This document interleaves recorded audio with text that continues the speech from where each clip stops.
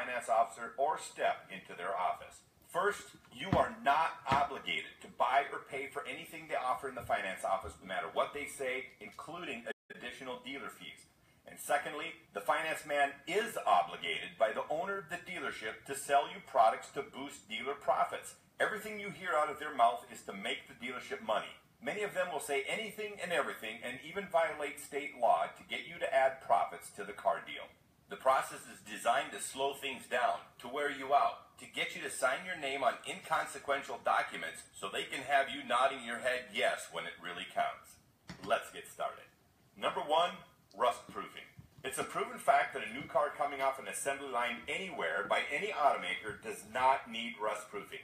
In fact, several automakers actually void the factory corrosion and perforation warranty if the car is undercoated by a third party.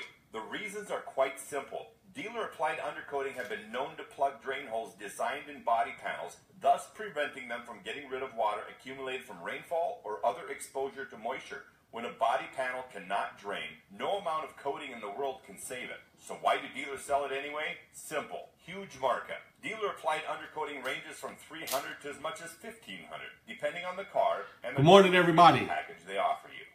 Appreciate you guys joining me this morning. We're going to wait for a couple of more people to drop up in here, but we got some stuff to talk about. As you can hear in the background, we got some stuff to talk about, man. What's going on, Kyle? What up, man? Jimmy, good morning, champion. Brian, good morning, champion. How you doing this morning? Hey, everybody say good morning and let me know where you are viewing from. Damien, good morning, champion. How you doing, man? Appreciate you being on here. Good morning. Problem solved, hundreds of dollars saved. Number three, paint protection. Do you hear this garbage? Amanda, good morning. This stuff is used in the aerospace industry. And Amanda, this stuff is what's on YouTube. It's on YouTube. It's crazy. Sounds amazing. Brandon, good morning, champion from Austin. Robin, good morning. $400 for a basic Ari, good morning. I hope I said that right. Good morning. premium packages. James, good morning from New Jersey. Gail, good morning to you. Good morning, champion. East of Cleveland, good morning. Belvedere, Illinois, good morning. We're going to give it a couple of more. We're going to give it a couple of more minutes. Let some other people drop in here. Then we gonna talk about it. We gotta talk this morning. We gotta talk this morning. They trying to kill F&I. You hear this? And they call the ones that do thieves or crooks. They are right. VIN etching is nothing more than an adhesive stencil containing the vehicle identification. You hear this? Or VIN, as they call it, of your car. However, Jason, good morning, champion. Spencer, good morning, champion. With it that it can't be uninstalled, that you must pay for it. This is all nonsense. There are tons of claims about VIN etching, and most of it is bogus. So why do they sell it? Again, pure profits. Window etching is commonly sold from $250 to as much as $600, and sadly, most consumers have no idea they even bought it. For those of you who think you still need it, you can go online, buy the kit yourself for $20 to $40, and install it in 10 minutes. Number five, gap insurance. Gap insurance is one of the most abused and legitimate insurance policies in the car business. Dealers try to sell it to everyone and commonly include it in what they call preferred protection packages. Here's what it does. Gap covers the difference between actual vehicle value and your loan balance if you should happen to total your car. With so many people being duped by savvy finance officers, it's become a common problem to have a loan on a car that's greater than its actual value. Overpriced dealer gap adds to the inflated loan balance by stinging you for an additional $300 to $750.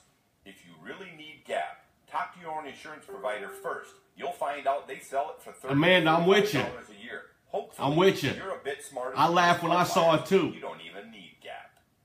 Number This guy's a clown. Extended warranty. This dude's a clown. Warranties are another commonly abused dealer product. As a dealer option, extended warranties can be a good thing in some cases, but to a very limited number of car buyers. Starting at $1,000, they can easily climb to several $1,000. Here are the problems. First, finance offices routinely lie to buyers claiming that the bank wants you to have one. Or they tell you this is what most people go with. They're lying and they're not looking out for you. And secondly, many warranties aren't worth the paper they're written on. I've been personally involved in several cases where full coverage warranties only paid a fraction of the cost of repairs. First of all, it's an extended service contract, moron. Entirely destroying their credit in the we got to dive into it this morning, champions. Jed, good morning. What happens when you believe the wrong people? Here's my suggestion. I have never bought an extended warranty. I suggest you consider cars that have great service reputations. Have your car inspected before you buy it, and then put a few dollars away in a savings account if you should ever need it.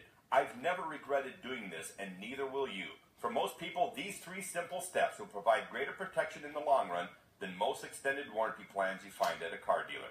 A final note on extended warranties.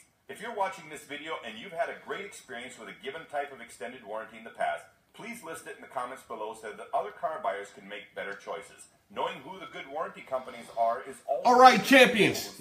All right, champion. Let's dive in here. I'm sick of listening to this idiot. I'm done listening to this idiot. All right, I'm done listening to that idiot or idiots like him. Right? What we have to understand, what we're going to have to understand about the marketplace is that idiots like this dude exist. And they are spewing such negative garbage about the F&I department. And here's the issue. Customers are buying it. If you look at the comments on this dude's YouTube page, I can pick any comment out there. And they're all in agreement with this guy. Hey, I'm glad I saw this video before I ever went into a finance department. I know that they're going to try to sell me some stuff. I know that they're going to try to increase my rate. I know that they're going to try to increase my payment, and it's all profit to them. Right? If you look at the comments, this specific video was posted March 18th of 2017, and this video has over 2,000 views. I mean, I'm sorry, not 2,000 views. My mistake, 200,000 views. So couple idiot like this spewing this negative garbage, things that he's spewing things that you and I both know to be untrue.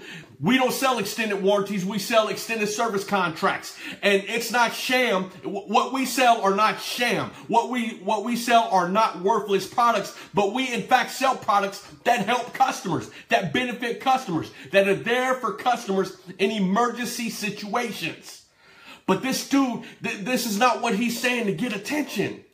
What he's saying is he's playing into customers' fears, right? He's playing into customers' perception. He's playing into customers' fears. That's all he's doing while he's trying to get attention, right? He's talking about us being crooks in the finance department, right? He's talking about us being scam artists in the finance department. He's talking about the underhanded stuff that we do in the finance. He's making it seem as if we're all scam artists, as if we're all crooks, as if his purpose was to kill the F&I department. And I want you to take heed of this morning. I want you to take heed of this morning. Couple this person, right? Because he's not the only one. He's not, and I'm not going to say his name because I think he's an idiot, right? I think he really don't know what he's talking about. Right? I think he's just seeking attention. But I want you to think about this for a second. He's not the only one. Him coupled with people out there talking about they should get rid of the F&I department within the dealership. Right? They should have salespeople who do cradle-to-grave sales processes that include the F&I department. Right? They want to cut F&I completely out of the dealership process. Right? So couple this idiot along with a cradle-to-grave sales process that people go out there and preach about.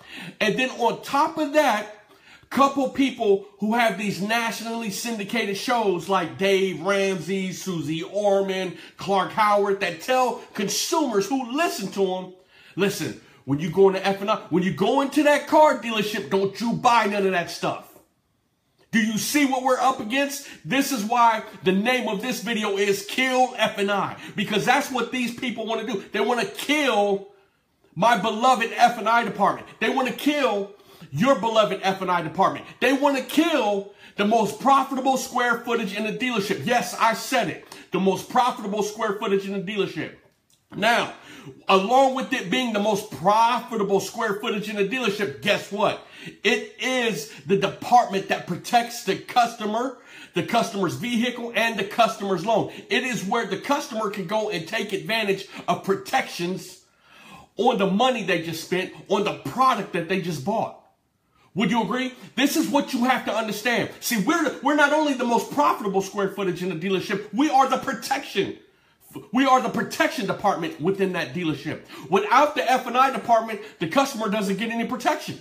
Would you agree? The customer doesn't get that gap protection that, in fact, pays off the loan in the event that that person got into an accident and totaled the vehicle. Without the F&I department, the customer doesn't get that gap protection that pays the deductible in addition to 150% of retail, right? If there's no F&I department, then guess what? The extended service contract, the customer can't buy one, right? So if that customer is in Phoenix, Arizona from Washington, D.C., and that customer happens to break down and is on the side of the road at 11:30 at night, guess what? Without the F&I department, they don't get the extended service contract. They don't get the benefit of rental car. They don't get the benefit of towing. They don't get the benefit of having towed to a certified or licensed repair facility so that the parts and the labor can be fixed. See, they don't get that benefit. But that's not what this idiot is talking about. And that's not what other people are talking about. What they talk about is, don't you go in there and spend that money. Don't you go in there and buy none of that stuff. They're going to try to sell you some stuff. They're going to try to increase your rate. They're going to try to pull some underhanded stuff, right? What we have to do is you and I, as they're trying to kill F&I, what you and I have to do is we have to combat their misinformation. We have to combat the fear-mongering that they're doing to customers. We have to show the customers the value. We have to not only show the customers the value of the product, but we have to show customers the value of the F&I department. Get it? We have to change the way that we do things back in F&I. Listen to me. This dude published this video in March of 2017 on YouTube and has almost 250,000 hits already. By the end of the year, can you imagine? By the end of next year, can you imagine? Right? And you have to think about something. We have to change the customer's perception, and we can't do that if we're doing the same processes that has been done in F&I over the last 20, 30 years, right? And we can't do that when people are going to F&I schools and listening to F&I trainers who teach the same stuff that they taught 25 and 30 years ago, right? If we continue to do the same things, then guess what? We play right into the hands of people like this idiot, right? Why? Why would you do the same presentation that customers could go on YouTube and see? Why?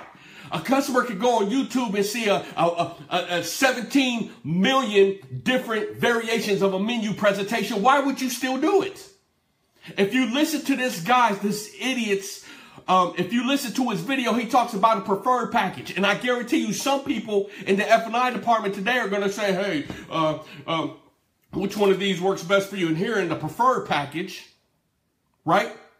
We have to change the way that we do things in F&I. This is about skilling up. This is about taking F&I to the next level, right? So that we can supersede what these idiots talk about, right? We are a target within the car dealership. They want to kill F&I.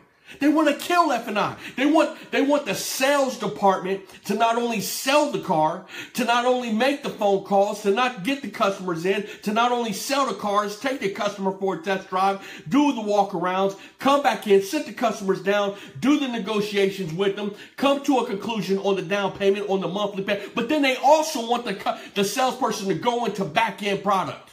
Right? They also want salespeople to discuss the finance department, right? The products in the back, the terms, right? The rate, the banks, etc. Right? They want to put all the responsibility of F&I on the salesperson. Why? Because they're trying to kill F&I. Why? Because we're such an easy target within the car dealership. And we have to protect the values of the F&I department. We have to bring the honor of the F&I department back to the forefront.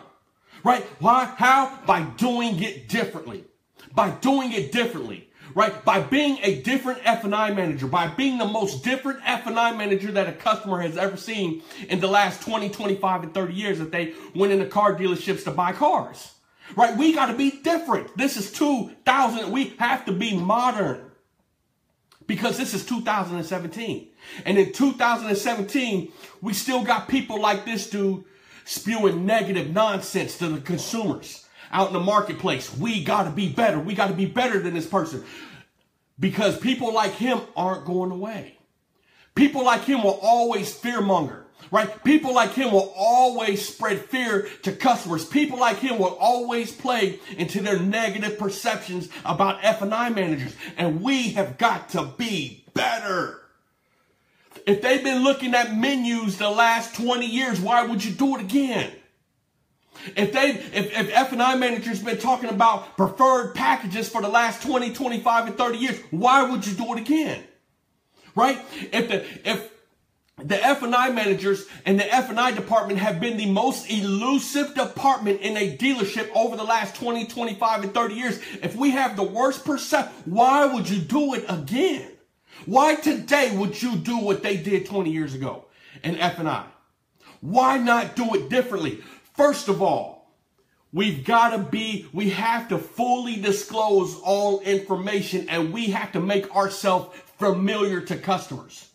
Shaka, what do you mean by that? What I mean by that is 20 years ago, finance people didn't meet customers until the customers walked into the finance department.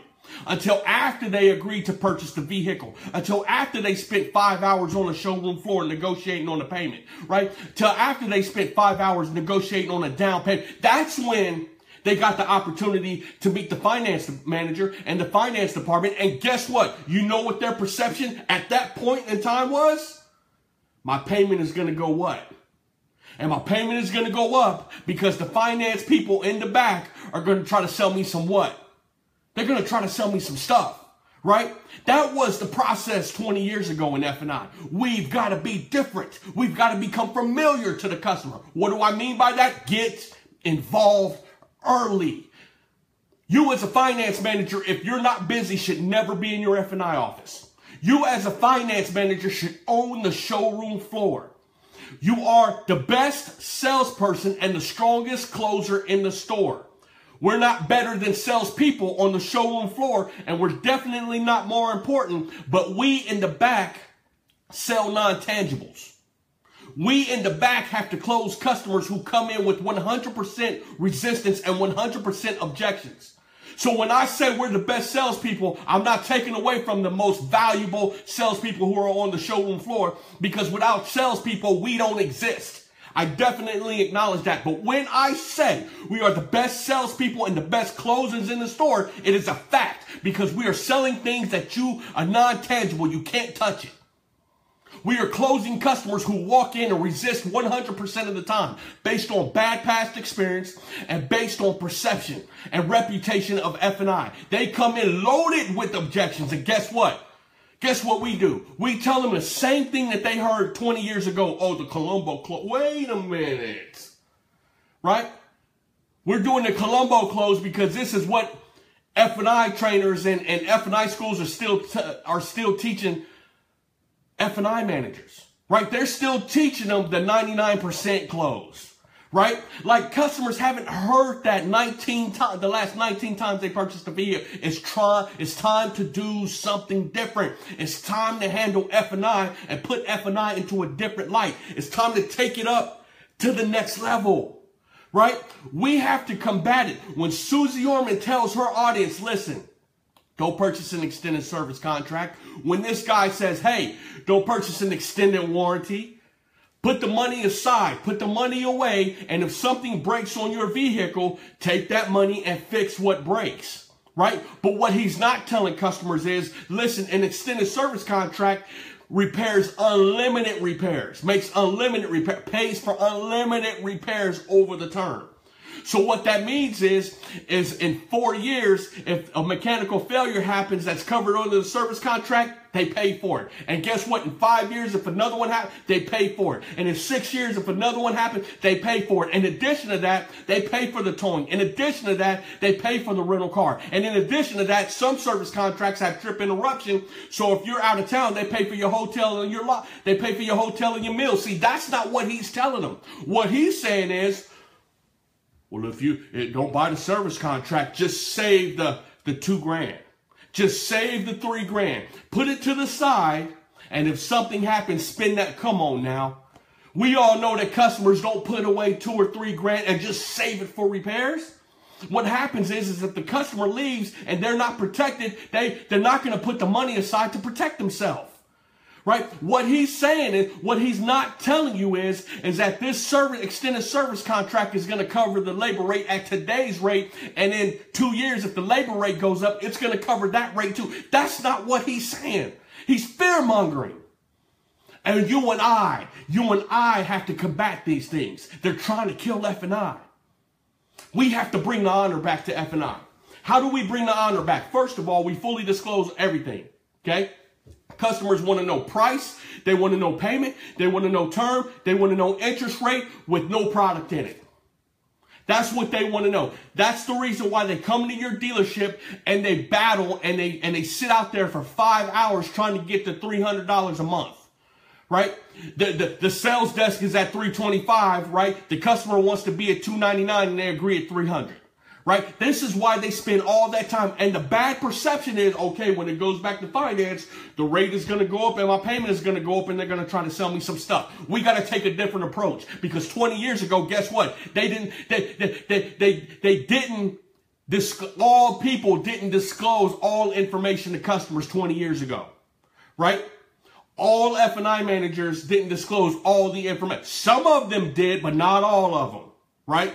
That wasn't the practice. We have to make that a part of our process in our dealership. We have to make that a part of our culture. That when you come to this dealership, you're going to get all the information. Absolutely. We're going to roll out the red carpet for customers. Absolutely. You walk into the F&I office and guess what? Here's your sales price. There's your down payment. There's your term. There's your rate. Right? This is your finance charge. Right? We got nothing to hide. Why? Because we're the finance department. We're ethical in the finance department. We don't sell snake oil. We sell products that will be there for you in an emergency situation. We, in fact, sell value. And I'm not going to show you a menu, folks. I know you've seen a menu the last 30 times you bought a vehicle. I'm not going to do that to you this time. I won't make you go through that this time. What I'm going to do is I'm going to show you some value and allow you to either accept or decline it. Let's roll. Right? This is a different approach that you have to have. You have to not ignore concerns, but you have to answer all questions, address all concerns, be completely upfront with customer. Because guess what?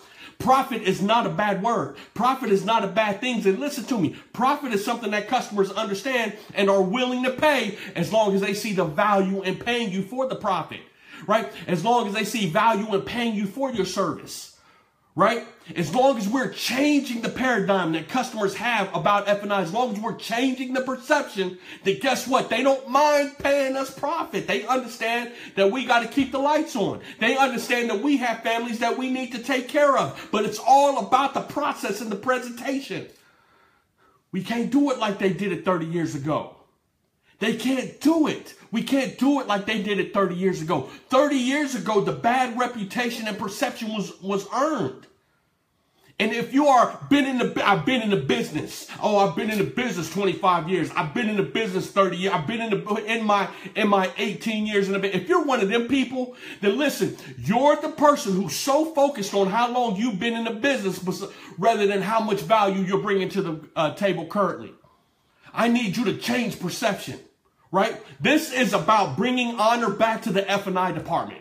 That's what this is about. This is about getting the customer to walk inside of a dealership and feeling comfortable about going back to that F&I department. Why? Because immediately when they walk into the dealership, one of the first people they're going to see is the finance manager. Hi, folks. My name is Shaka.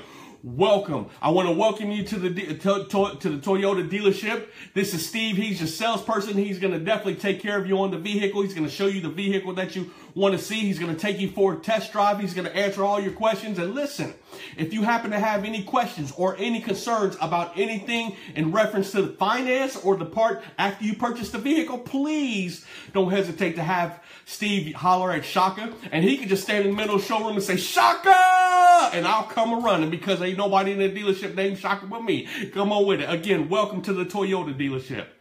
Make it fun for the customer, right? You don't have to stand in the middle of the showroom and yell. I'm exaggerating, but what I'm saying is that you can be upfront with the customer. The customer can like you in the dealership. The customer can get familiar with you. The customer can be comfortable with you before they ever get back to F&I.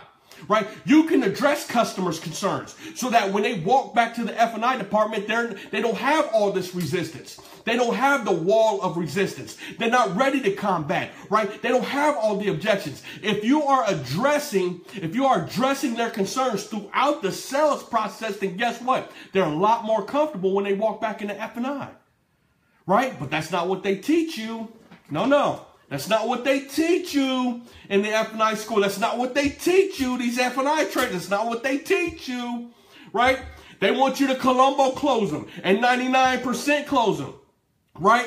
They want you to, can you see? Well, can you see how a large unexpected future repair? Come on, man.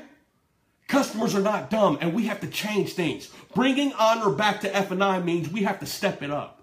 Right? We have to take F&I to the next level. F&I cannot be elusive. F&I cannot be the boogeyman. F&I cannot be the department or the manager that a customer sees at the very end.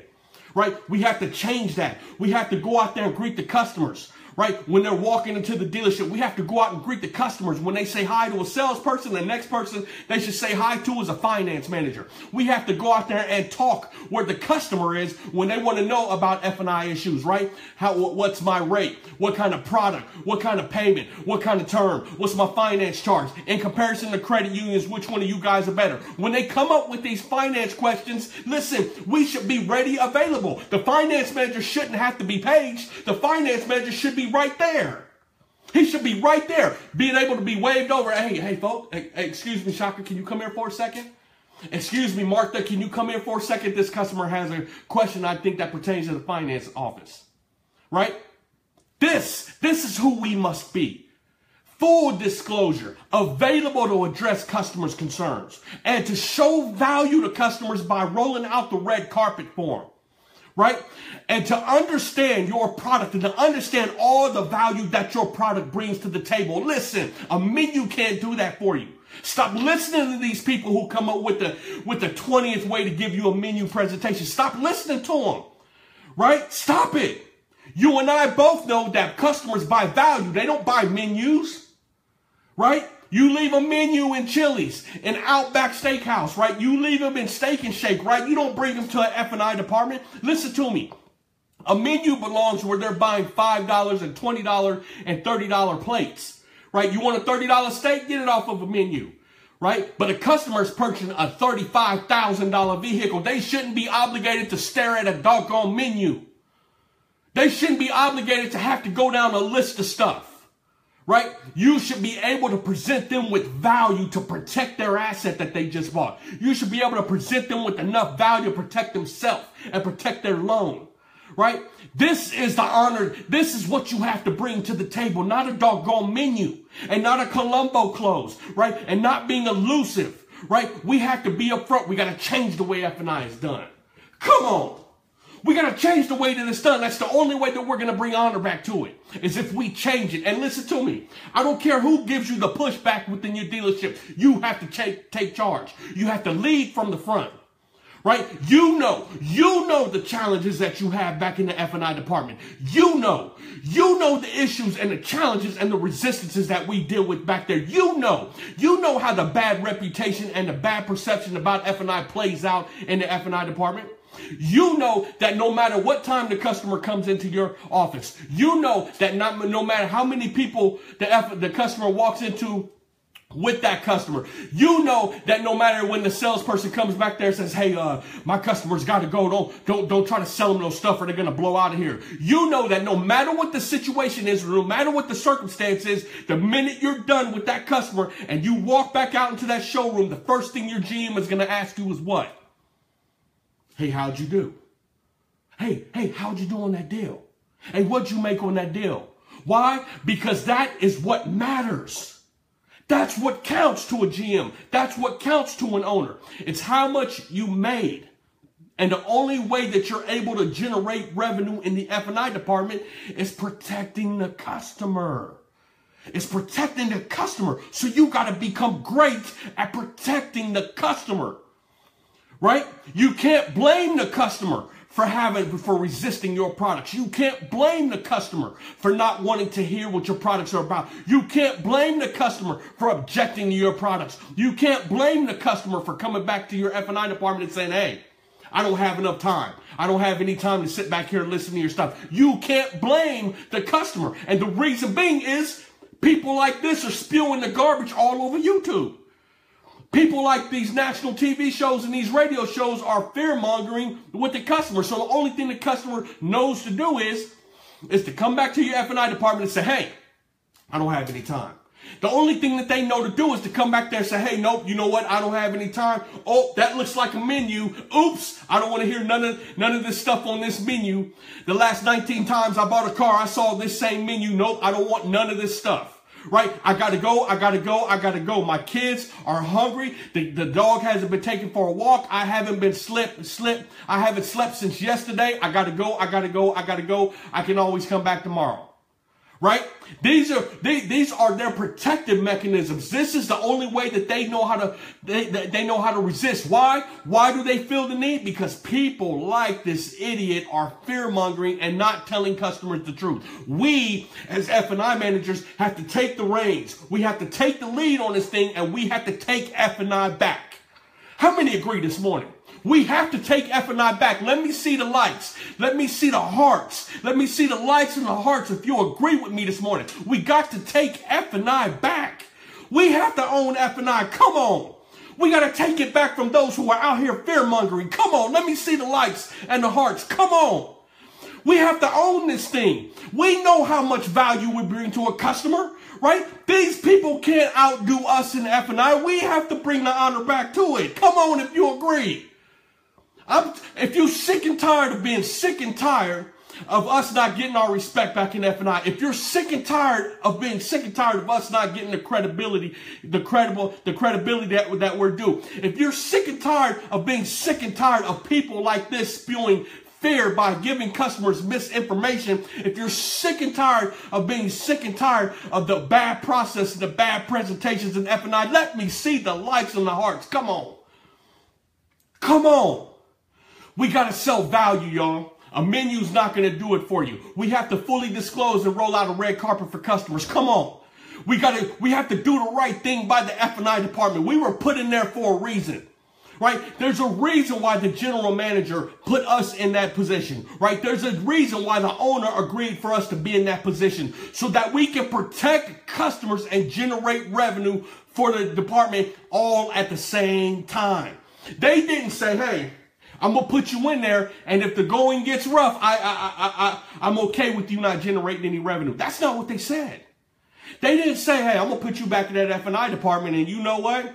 If the customers are listening to idiots that spew this negativity on the YouTube channel, or if they listening to these shows that talk about, hey, don't buy your F&I products, listen, I understand why you're not selling them.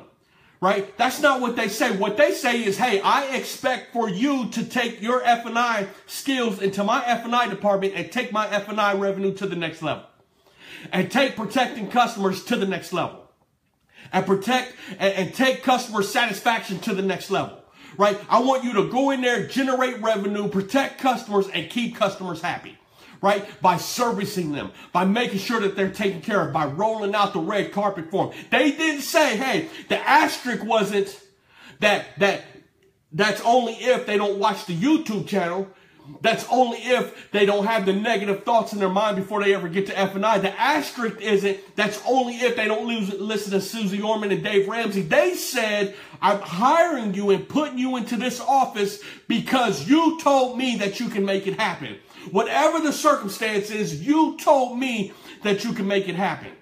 Right? So we have to deliver. We have to deliver on the promises that we gave the GM and the owners. And the only way that we can do that is not through a damn menu, but through skill set.